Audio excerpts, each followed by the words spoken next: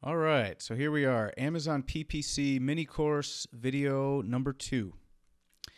And in this lesson, we're going to talk about 3 main points. 1 is PPC right for you. 2, we'll cover some key terminology. And 3, yes, the wait is over. You're going to launch your first campaign. All right, so is PPC right for you? 3 questions we're going to ask. Will your listing convert? Are you impatient patient? And how are your margins? Will your listing convert? 1, do you have a competitive price? Now, I don't mean do you have the lowest price. I mean, is your price competitive for the value you're providing? So if you have a lot of perceived value or you're offering an amazing bundle, then perhaps you might be on the higher end. But is it competitive for the value you're providing? Second one is reviews, and this is an interesting one because I know a lot of people have, their viewpoints. Some people say, oh, you have to have 15 reviews before you start, or you have to have 25, or you'll hear a story about someone who started, they had no reviews, and they killed it. What I'm going to show you is a way where you can start PPC right away. You can take care of a huge step first, and in that time, go out and get yourself 5 to 10 reviews, which really isn't hard to do. You'll have that social proof, and you can get started. So the best of both worlds. The third part, quality listing. I'm sure you've heard this. Good listings convert better, so make sure you've got those good photos, well-optimized listing, good copy, and just something that's going to really keep the buyer engaged and get them to purchase. The fourth point is depth of market. Again, something you should have heard of, you should have looked into when you first picked your product. We need to make sure that there's people searching for this. If they aren't searching, pay-per-click isn't going to do us a whole lot of good. Okay, so are you impatient patient? I don't remember where I heard this, but I liked it when I heard it. And the idea was kind of splitting people into 2 camps. One being the impatient patient person, and the other being the patient impatient. The patient impatient is that person who puts things off, says, oh, I'll start pay-per-click next month, this summer, next year. And then once they start, they're impatient. They want those results right away. As opposed to impatient patient is that person who needs to start.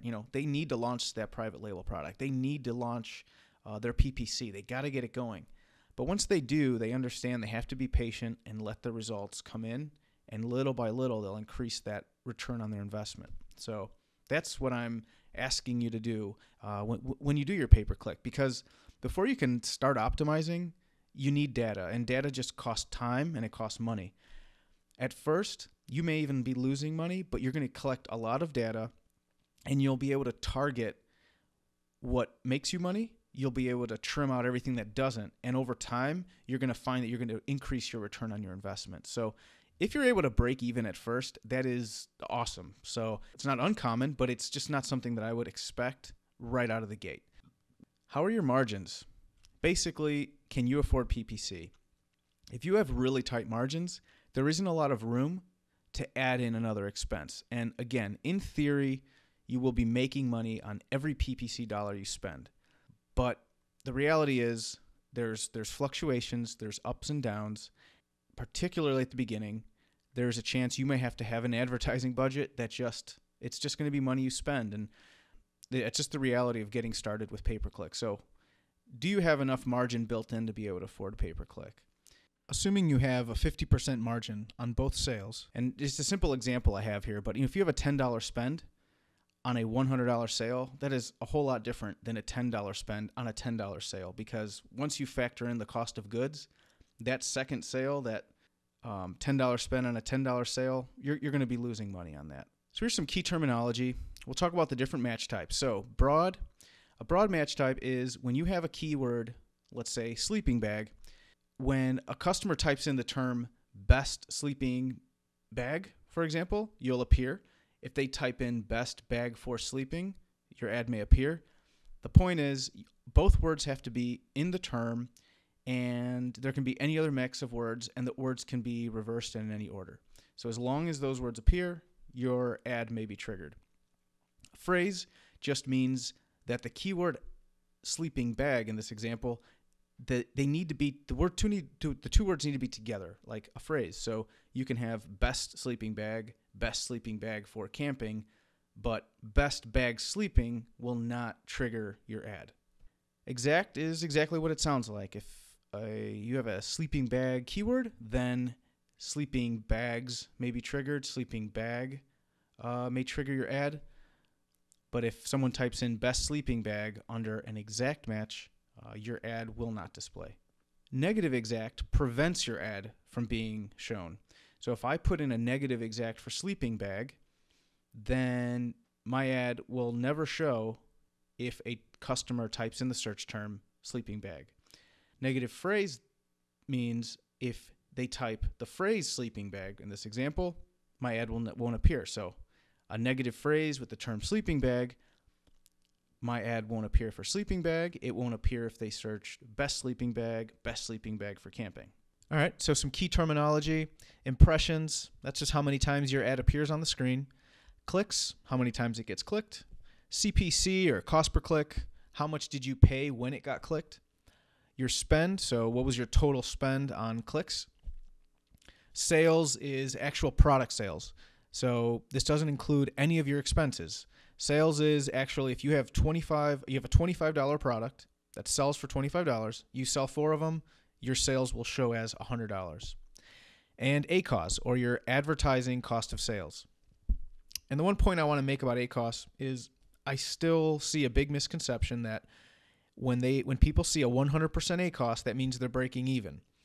And unless your product is completely free and it gets to Amazon for free, and when you sell a $25 product, you make $25 profit, a 100% ACOS is not breaking even because you have to factor in that cost. So if you have a 50% margin, so on that $25 product, you profit $12.50 before this advertising cost, then what you're saying is you're willing to spend up to what you make, $12.50, to break even on that sale. So in this instance, your break-even ACOS, since you have a 50% margin, is 50%.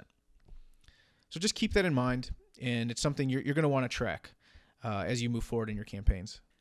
So here's a very simple graphic, but just to show you how the campaigns are laid out. So at the top level, you have your campaign. Inside of your campaigns, you have your ad groups, and then keywords are assigned to each ad group. I'll go into more detail on the right way to structure this, or one way to structure it that's effective. And once we start doing some more bulk keyword research and adding in more campaigns, then we'll talk a little bit more about how to structure these. All right, so let's go ahead. We're going to launch your first campaign, but first let's talk a little bit about it. So your first campaign is going to be an automatic campaign, which means Amazon is going to use various information. So they're going to use their own algorithm. They'll use your back-end terms, your title. And they're going to basically show your ad for what they think you're selling based on all this data. And the purpose for us is to collect that information. So we want to collect the data both on what Amazon thinks you're selling and hopefully pick up some keywords that we're converting that we can take some further action on. Sales are a bonus here. Remember that. The purpose of this is just to get information, because if Amazon is wrong about what you're selling, which it happens more than you think, later on, we're going to have a really hard time getting impressions for words that are very relevant to our listing. So to do it, we're going to start with a high bid, and we'll put maybe, depending on your product, $3 to $5 will do it, and a $15 to $20 budget. Again, we're just collecting information. We'll do it for about 3, 4, 5 days, depending on how much money you have to spend. The reason we put a high bid is we don't want to put a ceiling on certain terms. We want to get all the terms, and we want to find everything Amazon thinks is relevant. Plus, when you put that high bid, you get an idea what the kind of high cost, high conversion keywords are. All right, so that's all the information. Let's go into Amazon and get your first campaign started. All right, so to launch your first automatic campaign, you will log into your Seller Central account. Then head up to the top of the screen here under Advertising, Campaign Manager. Click there. Then you'll go ahead and come down here to Create Campaign. You'll set a campaign name. So let's put auto validation, and I'll put product number 1, but put the name of your product. So, well, our example before was sleeping bags, so there. Then we'll put a $20 budget, leave no end date, select automatic targeting, continue to next step. Here you'll have an ad group name. So for ad group name, we'll put the name of the product in this case. The default bid, we'll set it at $4. And then here you'll have all of your products, all of the ASINs that you are currently selling, and you'll select the one that you're going to run this for. So if you have one product with several different colors, so variations under the same listing, go ahead and select them all. And once you select the product you want to run it for, it'll show up down here, or the multiple products if you have variations. And then it just has a quick thing. It says automatic targeting, and basically explains the same thing we talked about of how it's going to be picking those keywords. So once you're ready, just hit save and finish, and your campaign will be launched. So yeah, that does it. If you have any questions or any comments, make sure to leave them, and I will see you guys in video number 3. Take it easy.